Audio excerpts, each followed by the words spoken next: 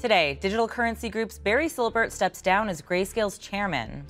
And ARK Invest CEO Cathie Wood provides insight into her firm's pending application for a spot Bitcoin ETF.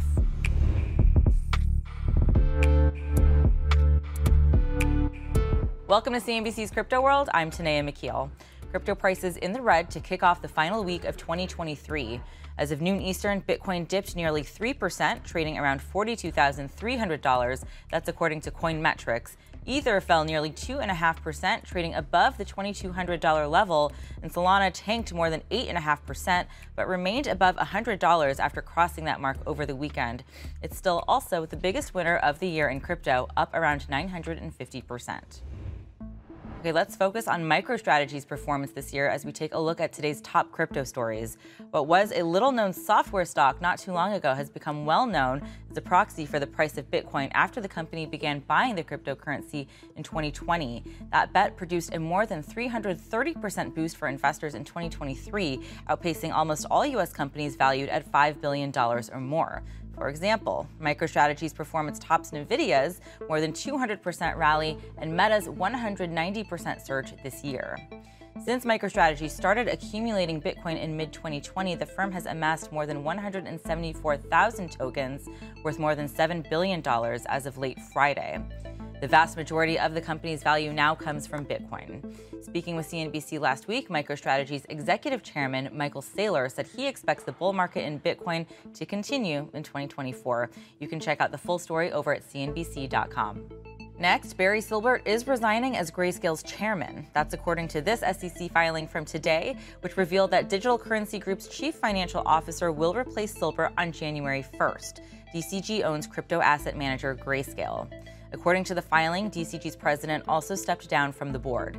In the filing, Grayscale did not provide a reason for the changes, but in a statement shared with us, the firm said its investors will benefit from the new leaders' respective experience in the financial services and asset management industries as the firm prepares for Grayscale's next chapter. I spoke with a person close to the matter who said the changes are happening as the company prepares for the SEC to potentially approve a spot Bitcoin ETF in January. Grayscale is, of course, seeking U.S. approval to convert its Bitcoin trust into an ETF. When the D.C. Court of Appeals ordered the SEC in August to scrap its rejection of Grayscale's attempt to convert its popular GBTC fund into a spot Bitcoin ETF, it was widely considered a win for the crypto industry. Silbert is the founder and CEO of DCG, which was one of the crypto firms sued in October by New York Attorney General Letitia James for allegedly defrauding investors. Silbert was also charged with allegedly trying to conceal heavy losses, and at the time, Silbert called the allegations baseless. All right, sticking with the much anticipated decision on those pending spot Bitcoin ETF applications for our main story. The SEC has delayed several of those applications, including those of Grayscale, BlackRock, and the joint proposal from ARK and 21 Shares. The first deadline to approach is that of ARK 21 Shares. The SEC must approve or reject that application by January 10th. So I spoke with ARK Invest Cathie Wood to see where that application stands, and if she's feeling optimistic, we'll see a spot Bitcoin ETF in the U.S. in the coming weeks. There's been a lot of buildup around this Bitcoin ETF, so I want to get right into that. The SEC is due to give you a decision on your application at ARK for a Bitcoin ETF on January 10th. And like I said, it seems like it's been a lot of back and forth between potential issuers and the SEC, but that it's been productive, I think, is the vibe that I'm getting. So to the extent that you're able to say, how would you summarize sort of the current state of progress on the Bitcoin ETF front? Yeah, well, after being denied a few times without any questioning, to be questioned back and forth this time around has been very encouraging, and also shows the depth of the SEC's knowledge of the issues and understanding of them. So we're quite gratified and, hoping. I believe the SEC set a deadline for final updates to filings of this Friday. So I heard encouraged. Are you optimistic about, the shape your application is in and that it could get greenlit by January 10th? Yes, we're very encouraged with our partner, 21 Shares. I think we've crossed every T, dotted every I. We believe to the SEC's satisfaction. I think the messaging around the 29th is, look, if you're not going to be ready to go on or around, let's say, January 10th, then do not submit anything more to us because we have too much to do here. And again, that also is encouraging because it feels like a bit of that the SEC is setting a deadline for itself. So that's great. Understanding the confidential nature of these talks, can you tell us a little bit about what some of the feedback has been like? Is it super technical? Is it around disclosures? I mean, these conversations that you've been having, and you've already said a little bit of this, but what does it say to you about the stance of the SEC, which, as we all know, historically has been not as engaging and, shall we say, collaborative on Bitcoin ETF efforts?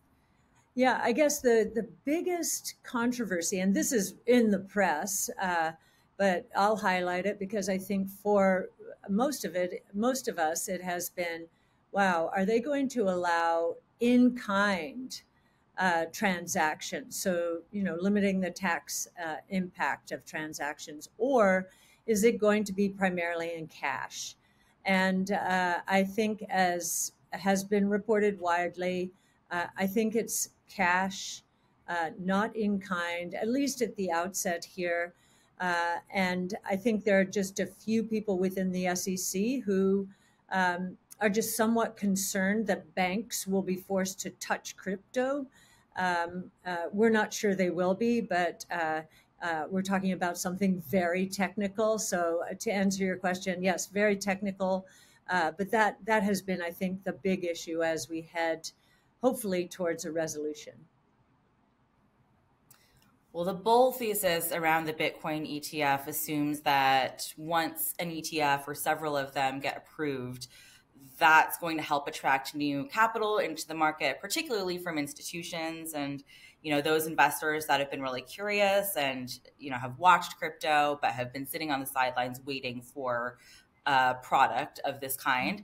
A lot of people out there, however, we're hearing are skeptical that the market reaction aren't going to match the current buildup that we've been watching, like we talked about with the engagement and the feedback, especially as of late, as firms like yours continue to be in conversation with the SEC, and that what could happen instead is more of a relative value trade out of existing products like GBTC, which you're an investor in, and crypto futures ETFs into the spot ETFs. What do you think?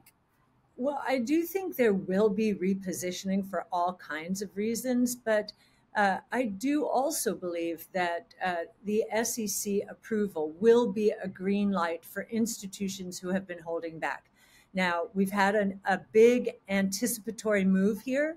It wouldn't be surprising if we saw a sell on the news. That's an expression in the market. Sell. You have a lot of anticipation. A price moves up.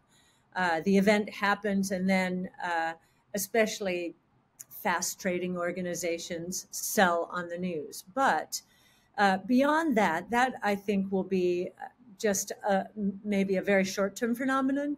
I think that the institutional push into Bitcoin will be quite significant to the price. In fact, in our price expectations going forward, the biggest contributor is institutions. As they move, they don't have to move very much in. They can move. There are trillions of dollars in assets to be allocated. If they just move in 0.1%, forget about 1%, but even 0.1 or 0.2%, that will move the needle, especially as we know, the number of Bitcoin outstanding right now is about 19.5 million. And the furthest that number is going to go is 21 million. So the scarcity value as institutions move in will begin to move the price, we believe. Going back to Bitcoin investment products, it's been more than a month since ARK and 21 Shares launched a suite of 5 actively managed Bitcoin and ETH futures ETFs. I think we spoke that day, actually. How has it been going? What is the demand like that you're seeing for these products? And if you could just go a little further on, what your expectations for their performance are should your spot Bitcoin ETF get approval. Yeah, well, as with any new ETF, it takes a while to educate investors, asset allocators, advisors about these new offerings. So slow as it goes, but the most important thing that's happening right now is, we're watching the plumbing, and the plumbing works. That's extremely important. 21 Shares is the largest pure play ETP crypto provider in the world with roughly $2 billion in assets. So that has been mostly in Europe. This is in the US now. And so we wanted to make sure the plumbing works, and it's working beautifully.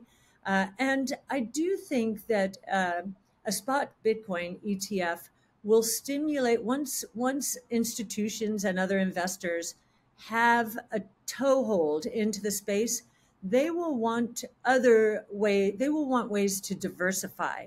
And so we wanted to be ready with those 5 strategies to help with actively managed diversification strategies. Some are lower volatility, some are more diversified with digital asset equities.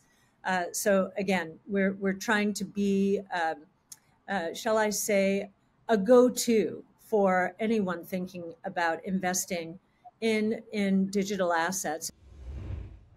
Wood also provided her outlook for Bitcoin, Ether, and Solana in 2024.